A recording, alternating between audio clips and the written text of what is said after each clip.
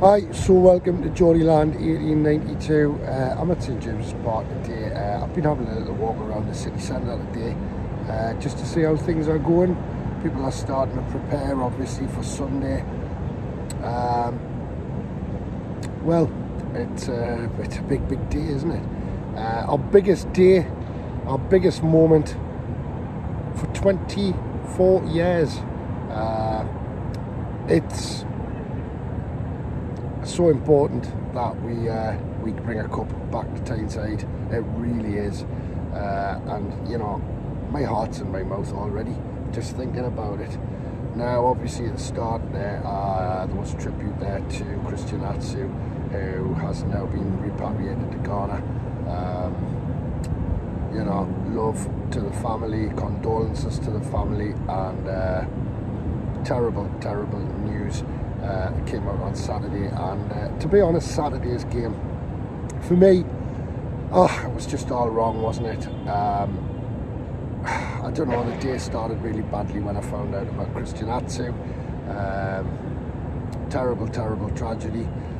Terrible tragedy for 43,000 people who have lost their lives in Turkey and Syria. Thoughts go out to those people and to Christian Atsu's family. Saturday itself, the game, well, what can we say? Our home record went. Liverpool are the only team really that have beaten us in the league. We've beaten us twice this season, lost twice to them. It was 12 minutes of madness, really, wasn't it? 12 minutes of complete madness.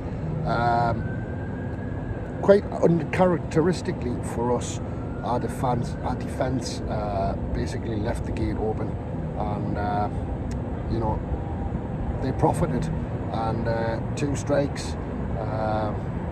Uncharacteristically, like I say, Newcastle's defence have been solid. They've been amazing this season. Still the best defence in the league, but we just weren't at the races on Saturday.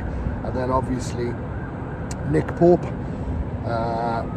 Before the game we were talking about Joe Linton, and I was reassuring people that obviously even if he did get a yellow card, he wouldn't be missing the Carabao Cup final. I did obviously say that it was only a straight red that would stop him from playing in the final.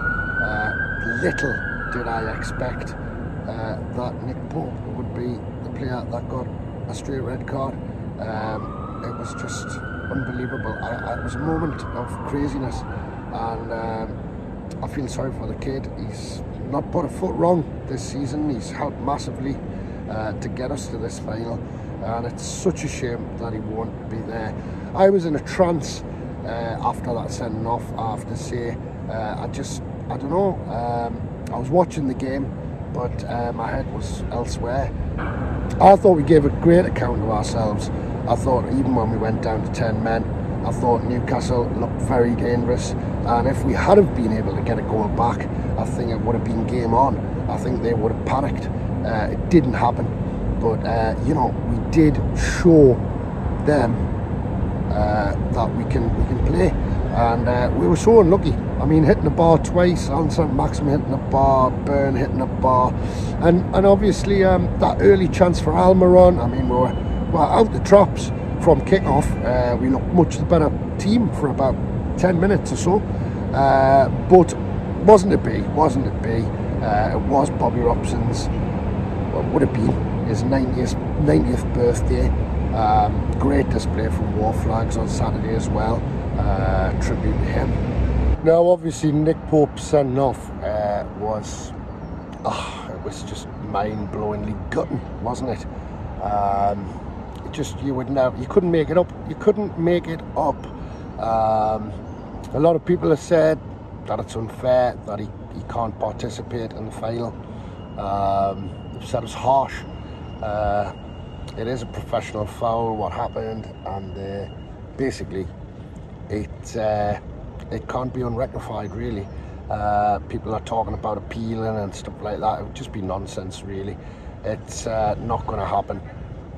Gary Lineker said that let him play. Keith Hackett also said that the rules should change. It was harsh.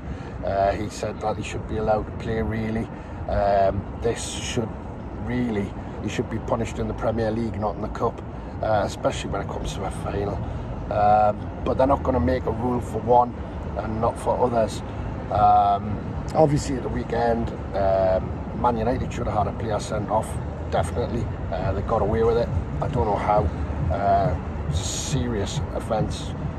Tackle, studs up and straight into the knee. You know, I thought Bruno's 3-game suspension, his red card, was a lot less than that. So Man United can count their lucky stars there, can't they?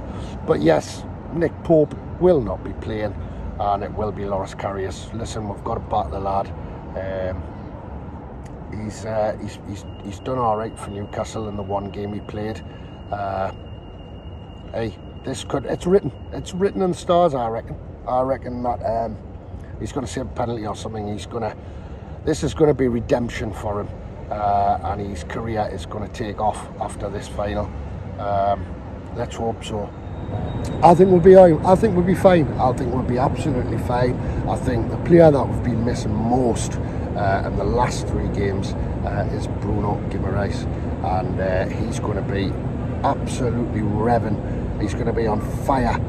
He's going to want to really put everything into that game on Sunday, and you know, I think we've got a really good chance with him in the middle of the park.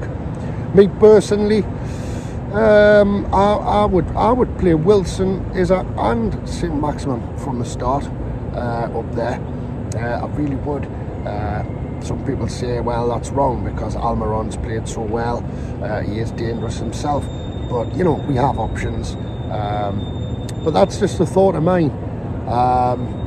As we gear up for Sunday, there's people travelling in here all over the place, people travelling down to London, people travelling to Wembley, the lucky ones with tickets. I'm not one of those, so I'll be watching it in Newcastle. And family are coming out. It's going to be great, going to be a great day. I just think that we've just got to be positive, and I think we can do it. I really do. It's now or never, isn't it, really? I'll say that, but I think we're going to get into plenty more situations, plenty more cups in the future. I think as we move on, we build, I think we will regularly appear in cup finals. I really do. But it would be lovely to get that first one this weekend, wouldn't it, against Manchester United, and pay them back for 1999. I was there in the FA Cup, and oh, gutted. I was absolutely gutted.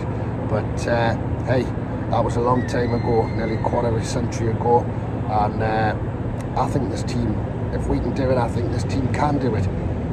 It seems as if we've had a bit of a hangover since we got to the cup final. But this is the defining moment.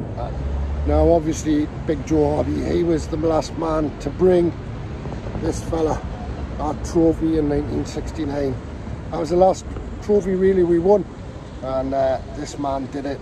You know, let's hope that Tyneside will see a cup by Sunday evening. Let's hope that we don't have to keep clinging on to that victory in 1969 in the Fairs Cup. And how are the lads? That's all really I've got to say on this video. I will be back during the week. I haven't been around a lot. I haven't been very well, so I haven't been putting much stuff up.